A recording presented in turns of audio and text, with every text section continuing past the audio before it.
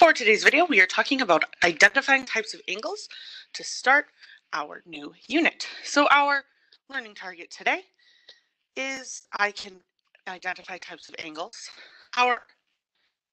Please write down the date that you're watching this. Write down your I know, which is what you know about types of angles. So maybe you don't know much about angles, but maybe you do know something about angles. Maybe you know what an angle is. Maybe you know some names of different types of angles, and so you could write those down. Then we have vocabulary. We have a lot of vocabulary this unit, and we also have a lot today. So our first vocabulary word is acute angle. An acute angle is an angle whose measure is less than 90 degrees. So a lot of times they'll look something like this. Our angle, we signify with a little curved line inside it like that, and it's a little angle. So acute, sometimes people remember that by remembering an acute angle is a cute little angle because it's a small angle, it's narrow, it's not very big, so that's an acute angle. Our second type of angle is right angle. A right angle is an angle whose measure is exactly 90 degrees. These are also sometimes called square angles because they're the angles in the four corners of a square or a rectangle. When we draw those, you see it makes a perfect, one line is vertical, one line is horizontal. They're perfect. And then we actually can draw a little square in the corner, and that means that it is a square angle. Now, it doesn't have to be vertical and horizontal. Our right angle could look like that. But the way we signify that right angle is by putting that little square in the corner. Next, we have obtuse angle. Obtuse angle is an angle whose measure is between 90 degrees and 180 degrees. So obtuse angles are our big angles. So they're bigger than 90 degrees. They kind of look like they're falling over a little bit. And then a straight angle is a angle who is exactly 180 degrees. So a straight angle is literally a straight line. But if it was an angle around, say, that spot, this angle that we can show with that line, that's a straight angle. So a straight angle, exactly 180 degrees, that's how much is in a straight line. And that's really, really important in this unit, that they're exactly 180 degrees in a straight line. Next, we have complementary angles. Complementary angles are two angles whose measures sum is 90 degrees. So for example, 45-degree angle. We had two 45-degree angles.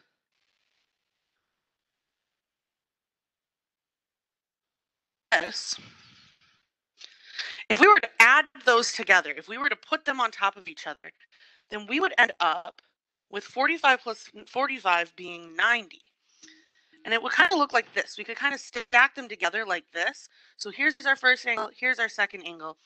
And when we combine those, we get 90 degrees. So anytime we have two angles, and it doesn't have to be 45, it could be 10 and 80, it could be 30 and 60.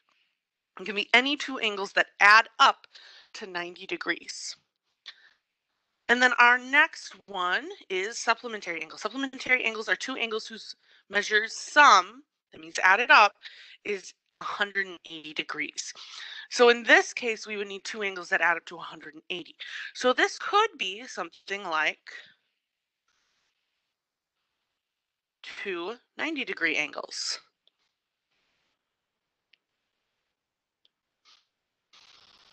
And if we have two 90-degree angles and we add those up, we would get 180 degrees. We could also draw it like this. Remember, a straight line always equals 180 degrees. That's a straight angle. So anytime we have a straight line, those two angles have to add up to 180 degrees. So in this case, maybe we say that this one is 140 degrees and this one is 40 degrees. Well, in that case, we would have 180 degrees because 140 plus 40 is 180.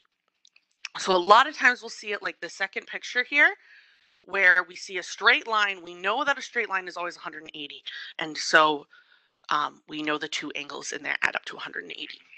So at this time, please pause the video, make sure you have all of this written down, and then resume the video when you're ready to go. So our first topic for this unit is identifying angles. And so the basic types of angles that we know are acute, obtuse, right, and straight.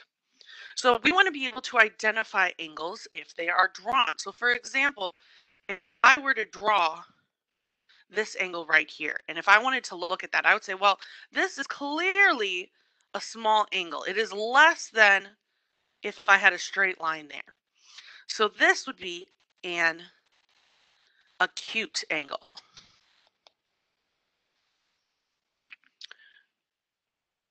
If I had an angle like this, you say, okay, well, this one, he kind of looks like he's leaning back. A straight line, if I was make a straight line so that it was a square, that would be like that. So this is more than 90 degrees. That makes it an obtuse angle.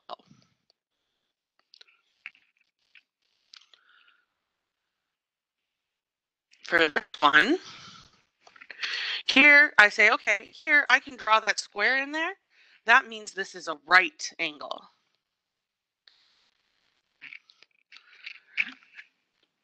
And then if we just have a straight line, a straight angle. So the first thing you want to be able to do is look at a picture of any angle and be able to tell if it's acute, obtuse, right, or straight. The second thing we need to be able to do is look at the numbers themselves. So let's say I told you something like this. There's a letter M, and a little angle, and then the letter A. This is math shorthand. It means measure. That's what the M stands for, measure of. The little angle symbol, that means angle, and then the letter A is the name of the angle. So this says the measure of angle A. So anytime I see that little shorthand there, I know that that means the measure of angle A. If I do that the measure of angle A equals 90 degrees, we would know that that is. If I told you the measure of angle B equals 110 degrees, you would know that that is an obtuse angle. If I told you the measure of angle C equals 180 degrees, that's a straight angle. And if I told you that the measure of angle D is 55 degrees, that's less than 90, so that would be an acute angle. So the first thing you need to be able to do is just look at numbers and look at pictures and be able to identify whether they're right, obtuse, straight, or acute. The next thing we want to be able to do is determine if angles are complementary or supplementary.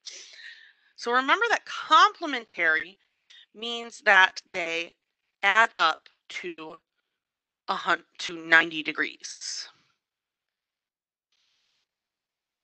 And supplementary means they add to 180 degrees. Honestly, the easiest way to remember that is that C comes before S in the alphabet, and it's the smaller one. So complementary is smaller, supplementary is bigger. Complementary is earlier, it's 90.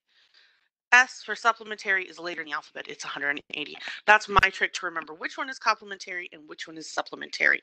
I just remember it by remembering that in alphabetical order, it's smaller to bigger. So let's say we had a picture that asked us to tell whether they were complementary, supplementary, or neither.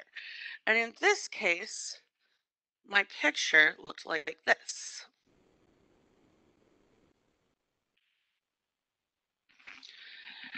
And it told you that this was a 32-degree angle, and this was a 58-degree angle. Well, the angles aren't touching, so I can't see it right away. So to be able to tell if these are complementary, supplementary, or either, we're going to add this. We'll do 32 plus 58. When I add those, I get 90 degrees. 90 degrees is complementary. That means that these two angles are complementary angles.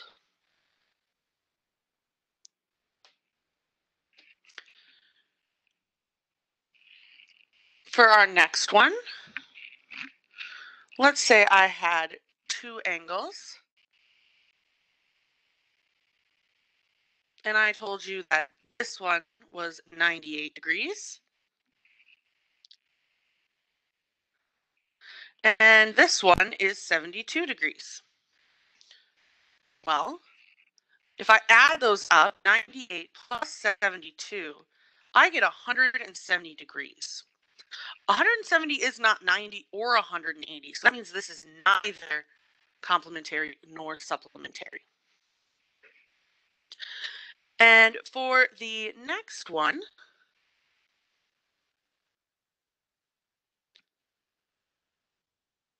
I'm going to tell you that this is a 79-degree angle, and this is a 101-degree angle. So this is going to be your question for your check for this video. I want you to, in Schoology, put in whether these are complementary, supplementary, or neither. And this will be your Schoology graph check for this video. Complementary, supplementary, or neither for the angle 79, 101, or neither. Okay. The last type of problem we need to be able to do is a find the angle measure. And this sort of gets at really what we're doing in this whole chapter. It's a lot of finding angle measures. So let's say that I told you that angle A and angle B, that's what that little angle sign, that little pointy guy there, this angle A and angle B, and I tell you they're supplementary. And then I tell you that the measure of angle A is 130 degrees. And if I wanted you to find the measure of angle B, well, to solve this, I would say supplementary. Supplementary means they have to add up to 180. So I know that A and B combined equals 180. Well, A is 130. I don't know what B is. So I need to know what plus 130 would be B. I'll subtract 130. I get that B equals 50. Our problem could also look like this. It could be a picture. In this case, our picture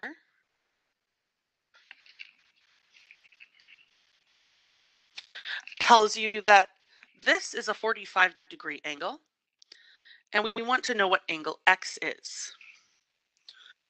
Well, again, these lines here, I see that this is a straight line. Straight line means, again, it is a supplementary angle.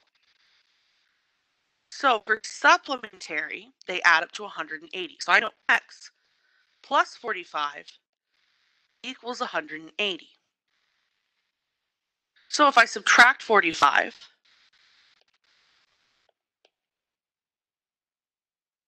I get that X equals 135 degrees. And we can do the same thing for complementary angle problems. So if I have a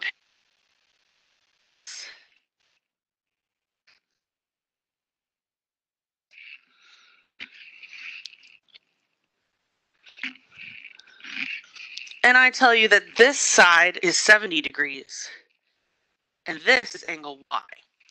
Well, in this case, I see right away I have a square. That little square means complementary. Anytime I see that little square and an angle, that means those are complementary, which means it is a 90-degree angle. So that tells me that y plus 70 has to equal 90. So I can subtract 70 from each side, and I get that y equals 20 degrees. Thank you for watching. Please make sure you put in the answer to the question from earlier. Let me know if you have any questions, and have a great day.